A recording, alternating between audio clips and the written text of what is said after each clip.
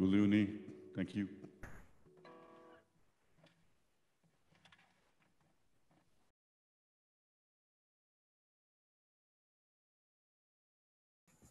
Oh, we give thanks for this precious day, for all gathered here in those far away, for the time we share with love and care. Oh, we give thanks for this precious day.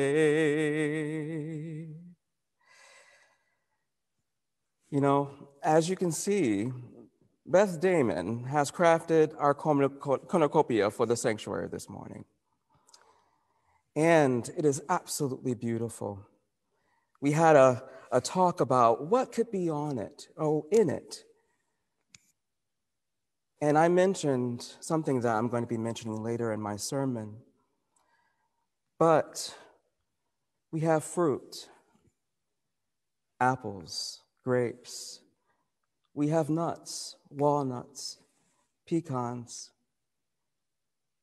We have yams, sweet potatoes, something that is dear to me, as well as corn and bread.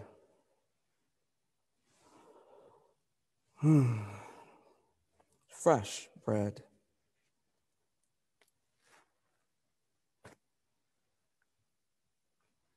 Breaking bread together this morning with our cornucopia. We would like to invite you to help us to create a virtual cornucopia of Thanksgiving.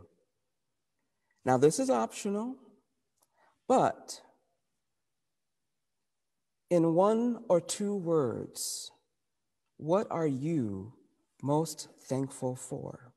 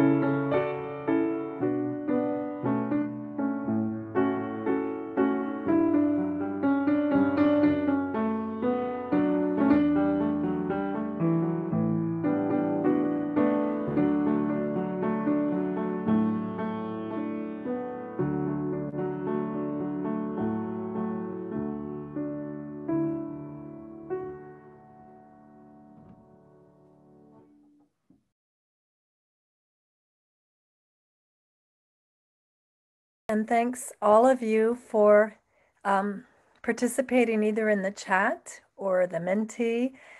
Just so you know, the more we get of a particular word, the bigger it is. And I noticed that family was the biggest. Anyway, I just wanted to point that out. Our opening hymn is number 1, May Nothing Evil Cross This Door. It's in the gray hymnal. And I invite you to sing with us, or if you'd like to just listen and let the music and the video wash over you. I'm really particularly proud of the choir this week. We mixed, I think, 13 different audio tracks and pictures of their doors and a lot of things together. So I hope you enjoy this special gift from the choir. Again, sing if you'd like, or just let the music be what it needs to be for you today. Number 1, may nothing evil cross this door. Behind each of these doors lives a member of your choir. In this season of gathering, even though we can't all be together, we just wanted you to know how much we're thinking of you, that we miss you, that we love you. And we're so looking forward to the time when we can all be together outside these doors. Know that our hearts are with you. May nothing evil cross this door, and may your fortune ever cry above these windows, may the roar and rain go on. By faith made strong, the rafters will withstand the battering of the storm. This far through all the world grown chill will keep you warm. We shall walk softly through these rooms, touching our lips with holy wine, till every casual corner blooms into our shrine. With laughter drown the raucous shout, and though these sheltering walls are thin, may they be strong to keep it out and hold love in.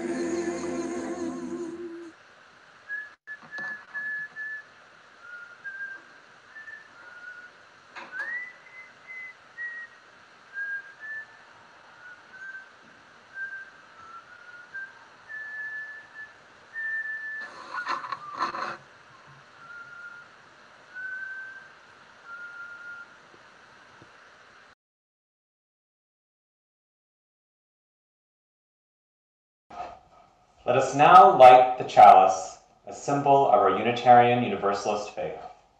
We invite you to light a chalice at home if you have one nearby. We light this flame, enduring symbol of our collective commitment to lead with truth and compassion. Please join us now in saying these words of affirmation, adapted from Universalist Minister L. Griswold Williams. Love is the doctrine of this church. The quest for truth is its sacrament, and service is its prayer. To draw together in peace to seek knowledge and freedom to serve human need, to the end that all souls shall grow into harmony with the divine. Thus do we covenant.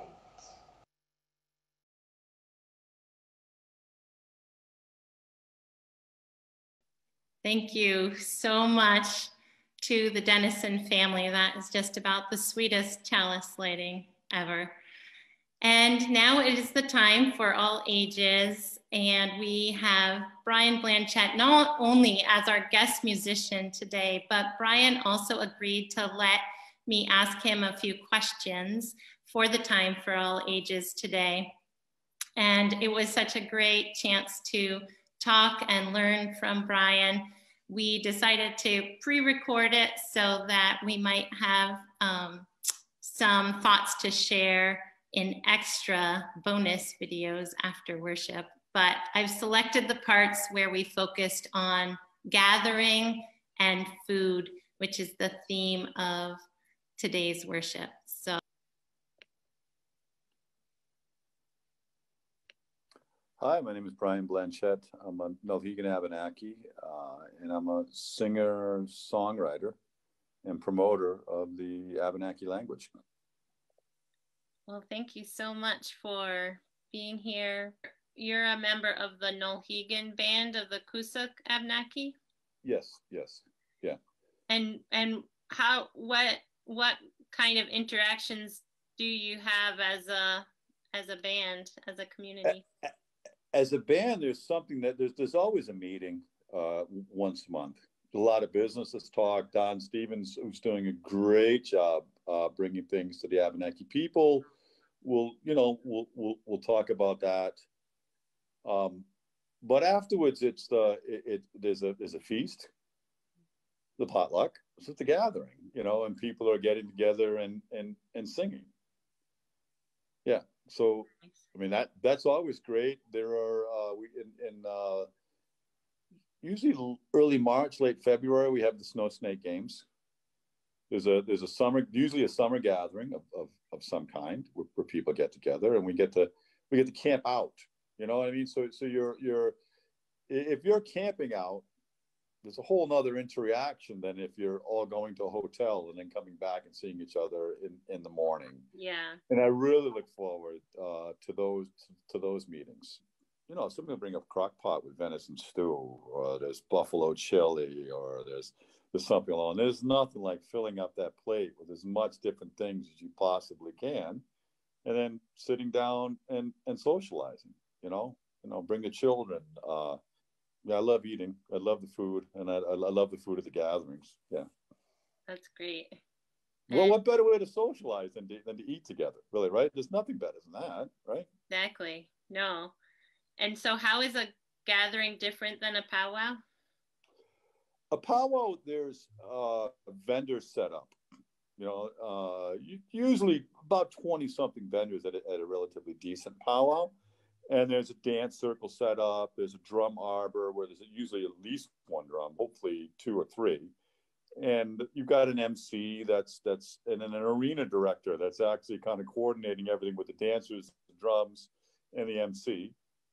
So it's far more formal, but it's more open. It's usually open to the public. I've never seen a gathering where Native people have said, "Hey, that guy's too white, get him out of here."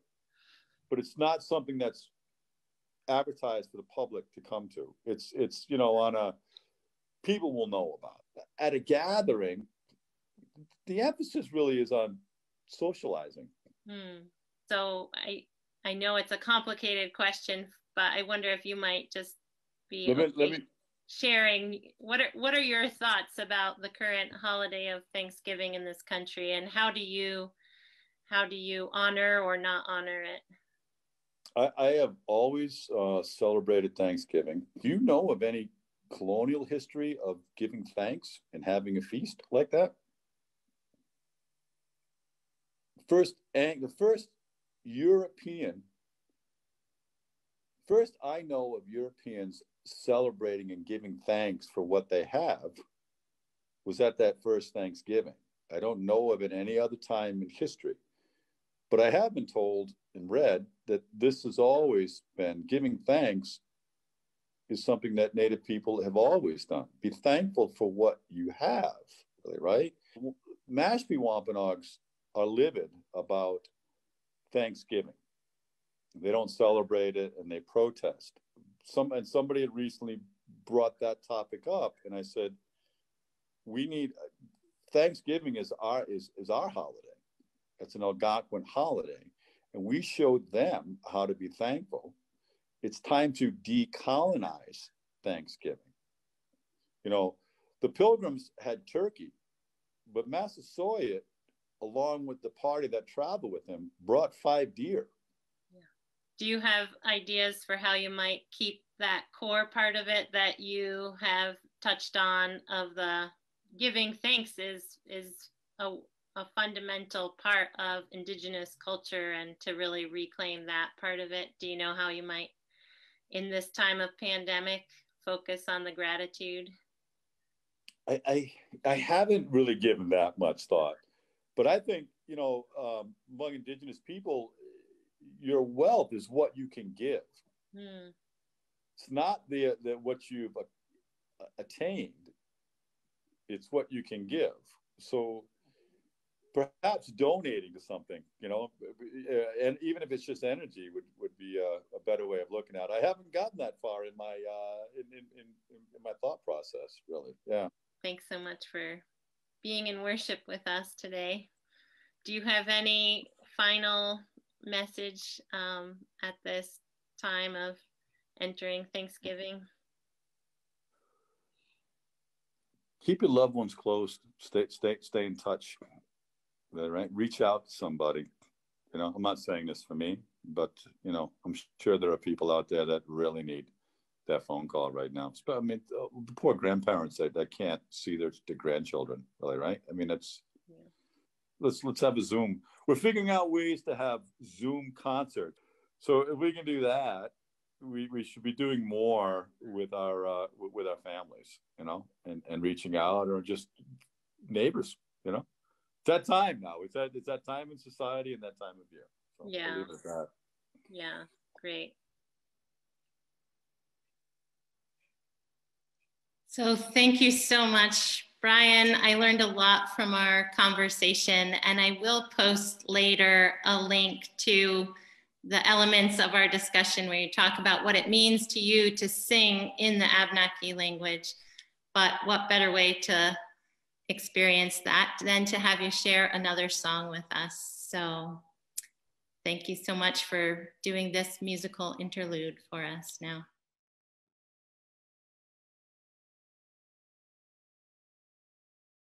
This is an old song, an old Abenaki song that the Mi'kmaq, this is their greeting song. That's what it's known as right now. I mean, it's their feast song, sorry. But it's written in an old language. It's written in our ceremonial language. And I asked an elder one time about the ceremonial language. He told me that when you can feel true pain for someone that's done you harm, then you're ready for the ceremonial language. You know, my mantra is that I'm hoping to be ready for the ceremonial language sometime soon, and that's certainly a goal. But without further ado, this is the feast song.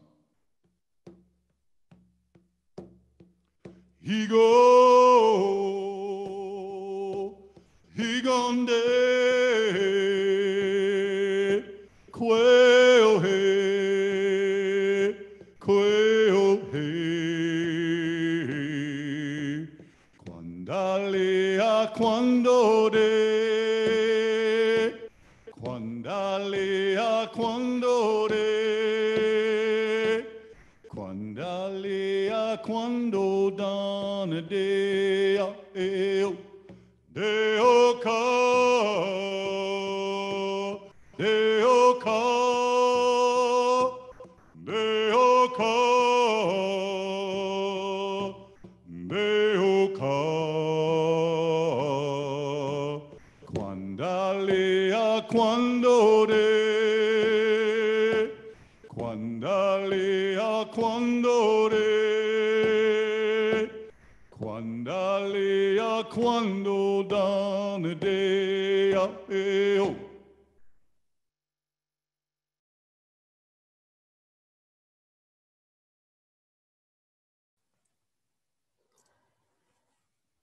Now please join me in a word of prayer by Marta Valentine called In Gatherings. And we can create this atmosphere by closing your eyes or keeping them open, putting your hand to your heart, or any other way that you can join us in a word of prayer. In gatherings, we are stirred like the leaves of the fall season, rustling around sacred trees, tossed hither and yon until we come to rest together, quietly, softly. We come to gather strength from each other. We come to give strength to each other. We come to ask for strength from the Spirit of all that is and is not. When our hearts sing and when they frown, it is the way of compassion telling us to give. It is the way of peace telling us to share our gifts. For we are happiest and most powerful when love is made apparent in and through us.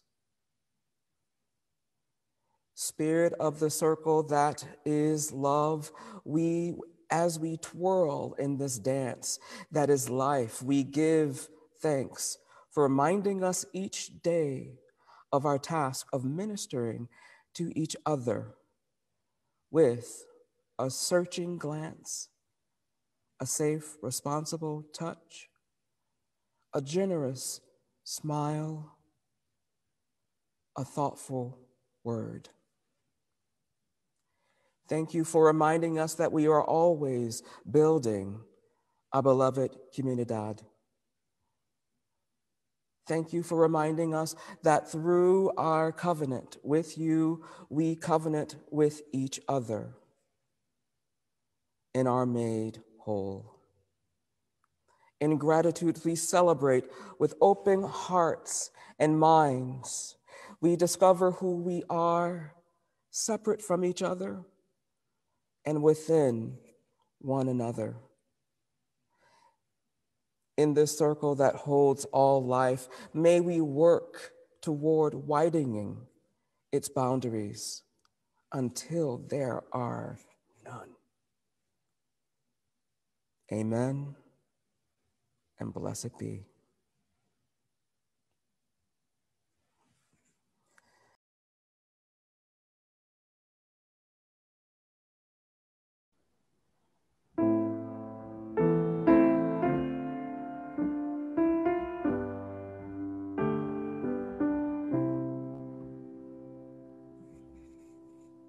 Spirit of life, come unto me. Sing in my heart all the stirrings of compassion. Blow in the wind, rise in the sea, move in the hand, giving life the shape of justice. Roots hold me close, wings set me free. Spirit of life, come to me, come to me.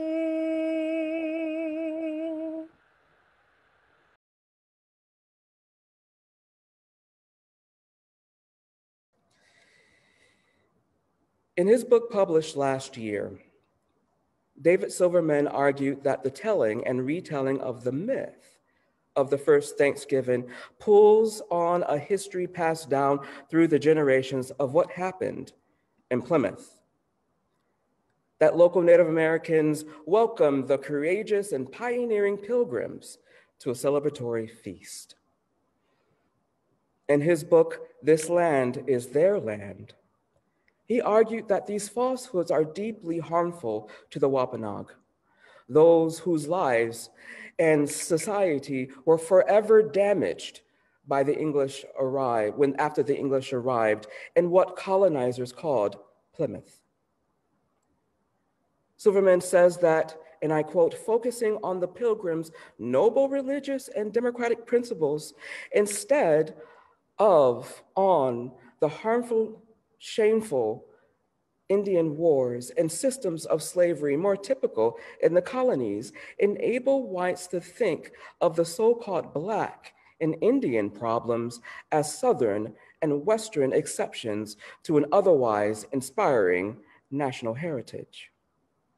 Silverman goes on to argue that though Americans eventually assumed that the Thanksgiving holiday and myth are marched together in an unbroken succession since 1621, those traditions were very much products of white Protestants, particularly Northerners, asserting their cultural authority over European immigrants and Americans of color in the 19th and early 20th centuries.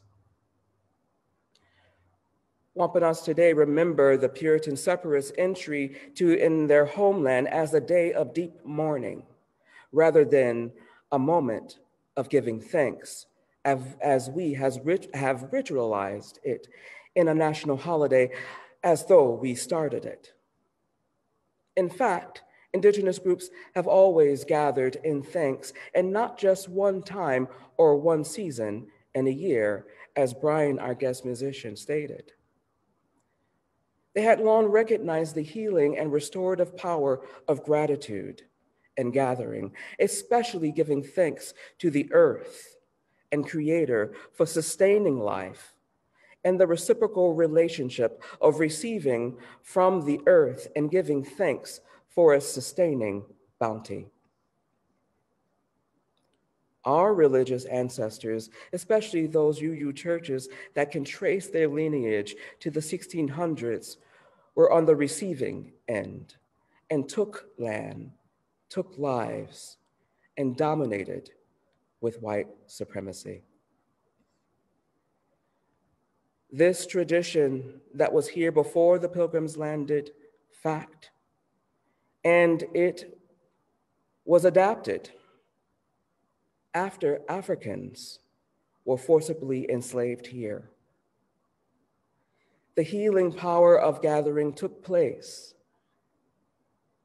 in the slave quarters.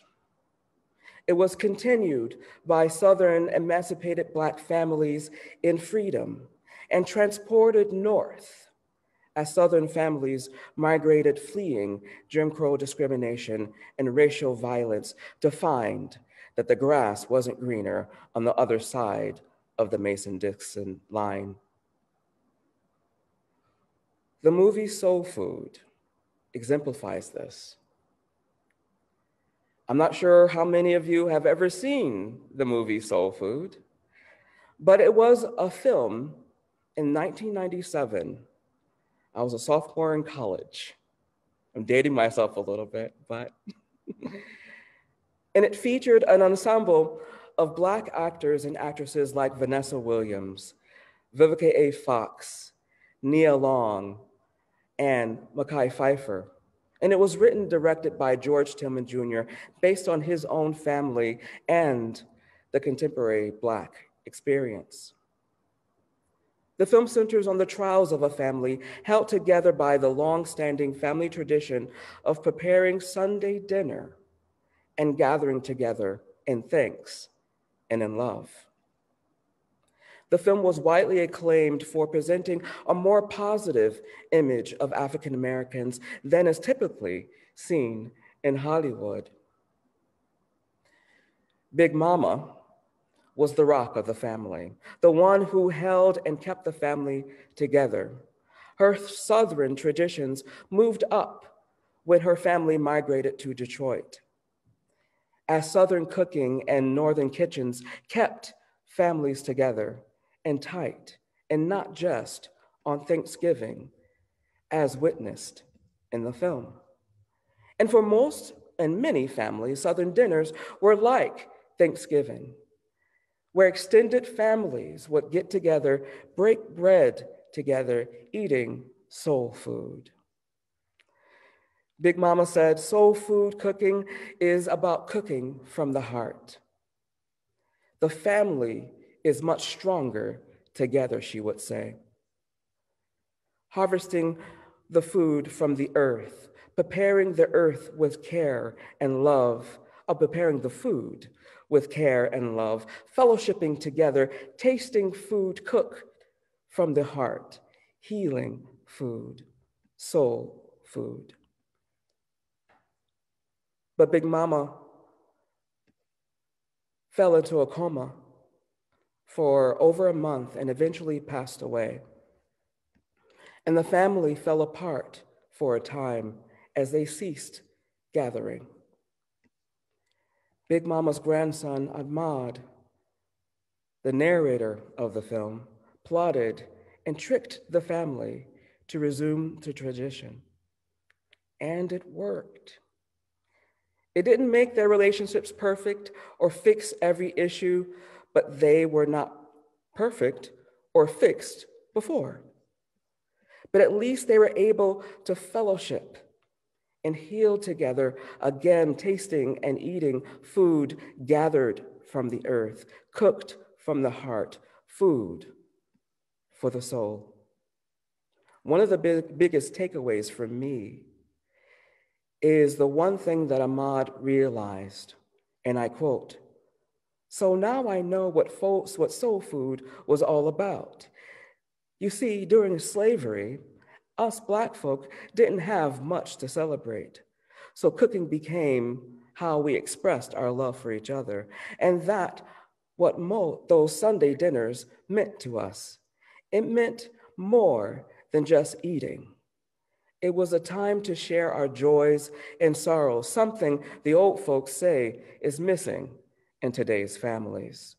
Again, the healing power of gathering, the reciprocity of giving thanks for what is received in fellowship, connection like Indigenous peoples connected with each other and the earth. You know, my family had a soul food experience. No, we did not have big Sunday dinners every Sunday, but we did have a special dinner on Thanksgiving, like most of you. My mother's staple dish, with her Southern roots, the dish that she put the most love into. And my siblings will differ on me because some people say that her dressing was her staple dish, but for me, it was her cornbread casserole. A dish that this non-cook, and I can't cook, wanted to know how to make because it was so good. You see, it was really the love that warmed my heart. And she taught me how to make it before she died 3 years ago.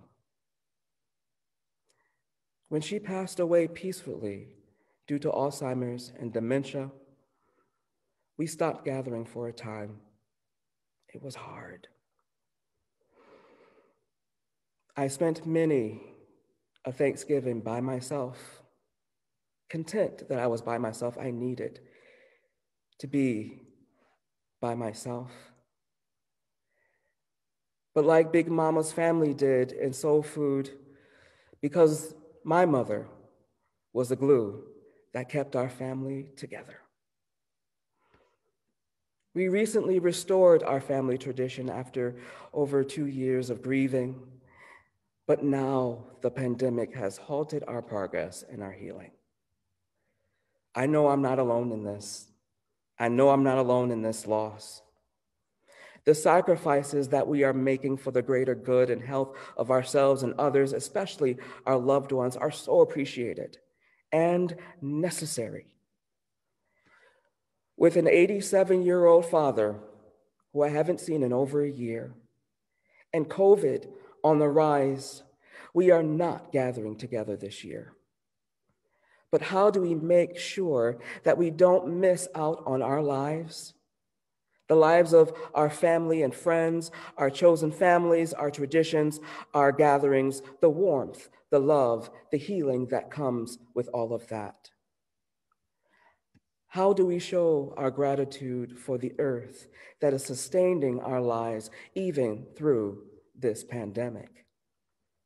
How do we make sure that seclusion, isolation, and loneliness does not take over our spirits, especially after being out of our normal lives for such a long time? It is vital and so important, as Brian said, that we make the effort this year to find adaptive ways of gathering responsibly. And food can help warm our hearts and heal our souls this year. So what am I doing? I know I'm in Vermont, far away from home.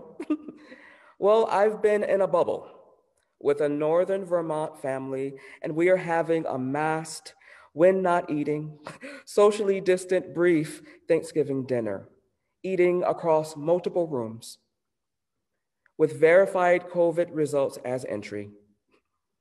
They are my adapted family, and especially with a 92-year-old grandmother in the home. And I am most thankful for that. It's not the same, but it's something in its one way. However, my biological family, who are in DC, New Jersey, Georgia, Massachusetts, New York, are not gathering. But we are going to gather together over Zoom in the evening to stay connected. It's not the same, but it's so important right now to stay connected while sacrificing, and even get my father to make an appearance. And he's the type of elder that powers off his cell phone when he's not using it. Ugh, aggravates me. But that's the second way.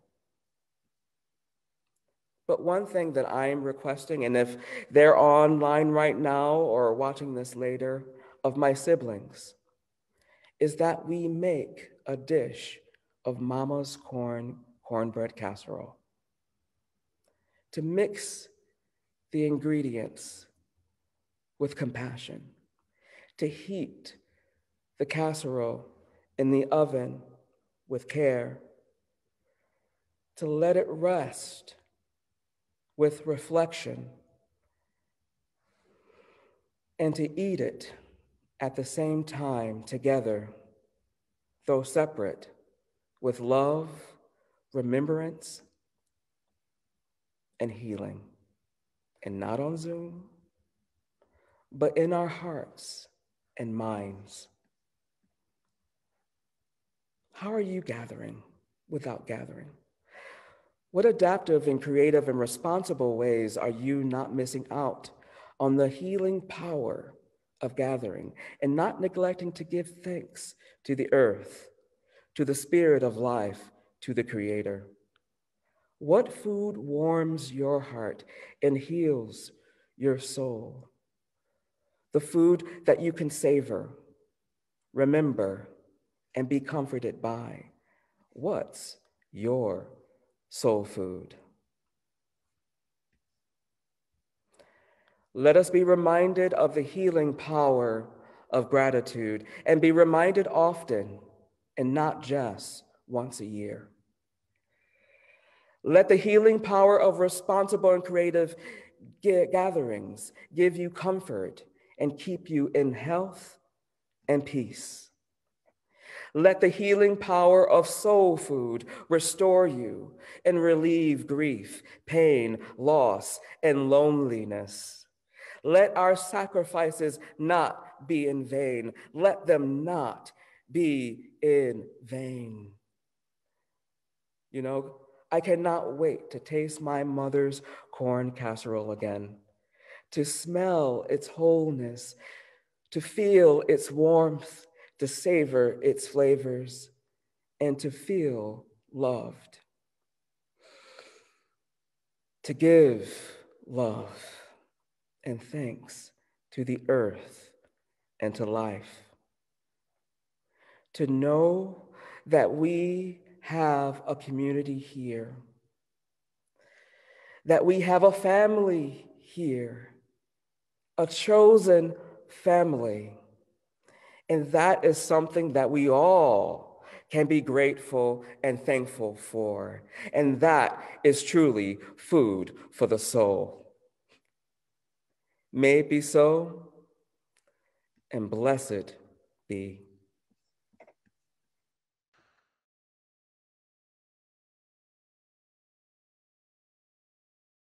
Our closing hymn is number 67. We sing now together. It's based on a traditional Thanksgiving melody that I think will be familiar for many of you. And I will be attempting to share this. So please join in and sing, or let the music flow over you.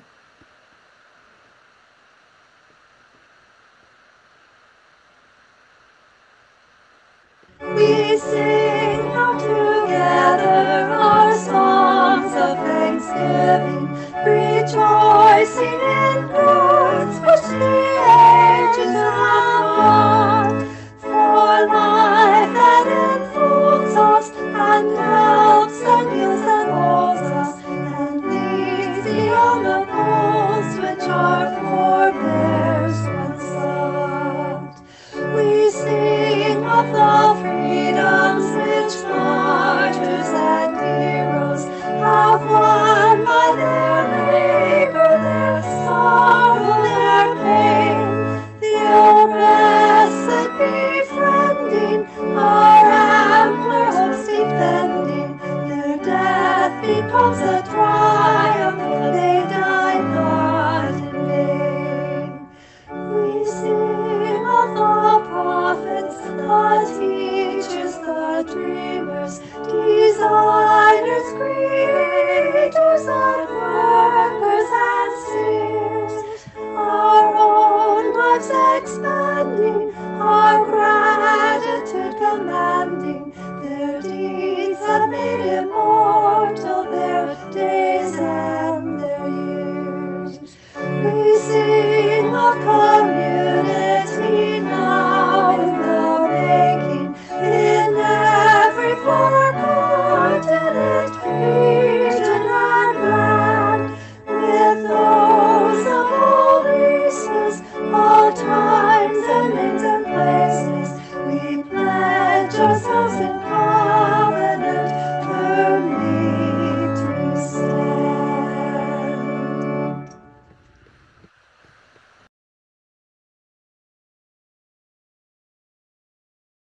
Service to a close, we extinguish the chalice and carry with it, within each of us, its healing flame, the warmth of community, the spark of hope in the days and weeks ahead.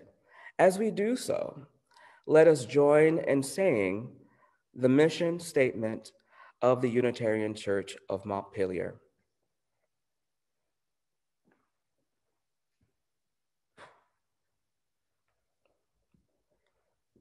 We welcome all as we build a loving community to nurture each person's spiritual journey, serve human need, and protect the earth, our home.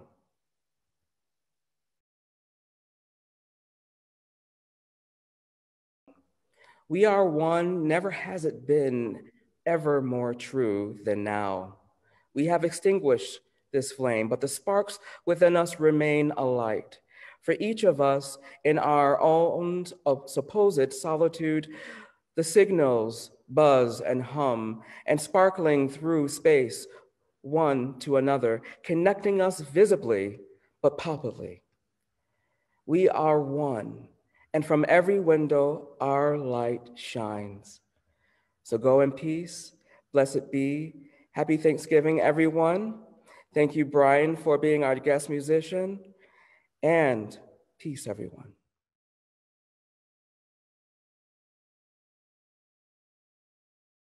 Thank